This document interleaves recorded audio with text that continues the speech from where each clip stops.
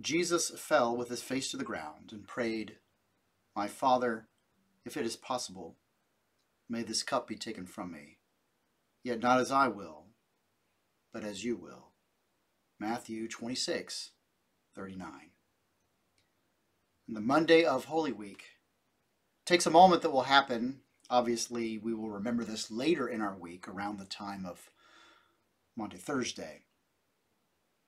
But with anguished prayer, Jesus, who knows the cross is now here, he prays,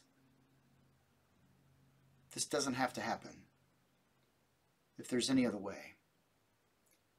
And how many times have we asked, in the midst of hardship or difficulty or fear or tragedy, Lord, if there's any other way?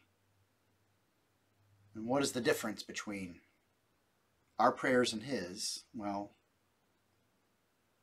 what I do know is his prayer ends not with an or else, but a thy will be done. And may that be our prayer this Monday of Holy Week. But may that be our prayer every day and every time.